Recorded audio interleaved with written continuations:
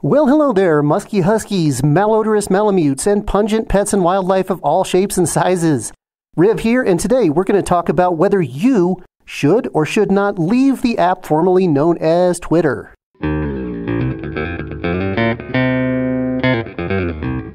Before we get started, I want to give a shout out to the content creator who rated this channel in the same category as Fluke Husky, who has like a zillion subscribers. Yes, that category was mediocre, but it works. Thanks.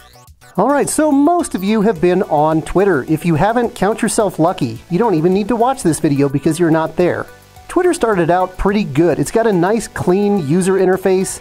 It allows videos up to 2 minutes and 20 seconds, which is pretty generous for a social media platform. And it's got a lot of other things about it that people liked, especially me. It became really popular within the furry fandom.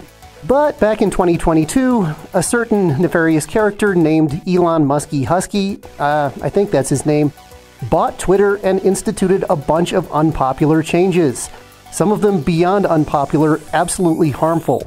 He started out his reign of terror by firing most of his staff and then proceeded to unban a number of accounts belonging to people who were known to have spread hate and disinformation and violated Twitter's rules. Rules which he then promptly relaxed. Elon was like, hey, hateful, discriminatory, nasty people, come on back, we missed you. He also changed the way blocking works, so now even if you block somebody, they can still see your content if it's public. This was obviously a problem for a lot of people who had blocked others for good reason. Also recently, to add to the giant pile of dung, Elon has been very vocal about his political opinions. Opinions that are not popular in the furry fandom. He's made it so advertisers can buy what's called timeline takeovers that force you to look at a hashtag or an advertisement for an entire 24 hours. You can't do anything about it. You're just stuck with it there on your timeline. You can't block it. You can't mark it harmful or spammy. It's just there. Elon Musk has implemented so many unpopular and ridiculous changes to the site that the competitors over there at Blue Sky actually have a term for when they get a huge influx of new users because of something Elon did. It's called an EME, or an Elon Musk event. There have been several huge migrations over to Blue Sky when Elon pissed everybody off. One of them was the big controversy surrounding Brazil. You can look that up if you want. The other one was recently with the AI and the blocking thing. They're getting more and more and more users coming over from Twitter. And maybe we should consider moving over also. Okay, to be perfectly fair to Mr. Musky Husky, furry Twitter has always seemed to attract negativity. There's a lot of call-outs, some of which are not really justified, some of which are. It was the home to the hyper-political furries who could talk about nothing else, like why do you even have a fursona? You know, the ones that would like shame people who weren't hyper-political and insinuate that because you didn't talk about politics enough that you were hiding something. Those people were like all on Twitter. Now, it's absolutely valid to mix politics with your fandom involvement. I'm not saying that, but it's also valid to not. Despite the negatives, I stayed on Twitter just because it worked for me, and the positives outweighed the negatives. Well, until recently.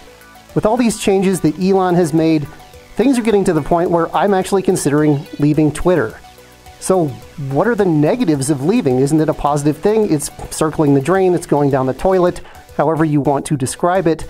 It's not a great place to be anymore, so why wouldn't somebody leave? Well, there are valid reasons. The first reason is if you're a working artist or influencer or content creator and you have a big audience on Twitter that you don't want to lose. Not everyone's going to follow you over to another platform. If you have a need to use social media to advertise a product or to get your content out there like I do, it might be valid to stay on there even though you kind of have to hold your nose and admit that you don't like it, but you kind of need it. It's an unfortunate place to be, but some people are in that situation. Maybe you just have a ton of followers over there and you don't want that feeling to go away of having a lot of people who are interested in you. Starting over again could take years on another platform, and that's also valid if you just want to keep all those followers. With that said, I think a lot of us would be better served leaving and going to a more positive place. I've been saying this even before the whole Elon thing. Other furry social media is so much more positive. Instagram has been nothing but positive to me, and I've had really good experiences so far with Blue Sky. Blue Sky is probably the #1 place people are migrating to from Twitter. If you don't know what Blue Sky is, it's basically like old Twitter back before all the problematic changes were made. The format is very much the same. The history of it is kind of confusing. It was somehow sort of affiliated with or developed in collaboration with Twitter, but then it separated. I read the Wikipedia, it's really confusing. But it's been a popular place for people to go, and for good reason. It gives you the same experience that Twitter did, without all the negativity, without all the politics, without all the junk that you don't want. They have reasonable rules in place. You can actually block people. Your stuff is not being sold off to AI. It's just overall the experience that people liked about Twitter with nothing that they don't like currently. Now, there's plenty of other options out there. There's Mastodon, there's Instagram, which is more of a photo sharing site. It's a little bit limiting, but it's okay. It's definitely a more positive place than Twitter. Oh wait, I'm supposed to call it X. I forgot this entire time to call the thing X that everybody still calls Twitter. Another stupid change Elon made. There's Facebook, if you're a furry over the age of, I don't know, 70 who uses Facebook. Just kidding, nothing against Facebook people. I use it too, just for personal stuff to keep up with family, who are like 70 plus years old. And of course there are places like Telegram and Discord, but they don't really work the same. Those are more like chat sites. So there are a lot of other options out there if you want to go ahead and pull the plug. Am I going to pull the plug? I think eventually I am. I've moved over to Blue Sky. I've been posting more regularly there, and I'm going to try to build up that following on Blue Sky. And once I get enough people over there to where I feel like my messages are getting out there, my content is being shared, I'll probably wind down my involvement with Twitter. I personally don't want to support a turd like Elon Musk who is intentionally inviting hate and disinformation onto his platform, but I don't blame you if you have a need to stay there, for some of the reasons I talked about before.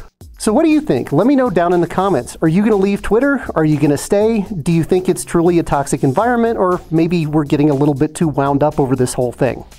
Thank you as always to our wonderful patrons. You are so kind and generous, and you help keep this content flowing. Thank you so much once again. We love you. All right, tricker tweeters. That's all we got for you today. Come on back next week. We're going to talk about some ways to avoid and help with post-con depression. Hope to see you there. Until then, you stay fuzzy.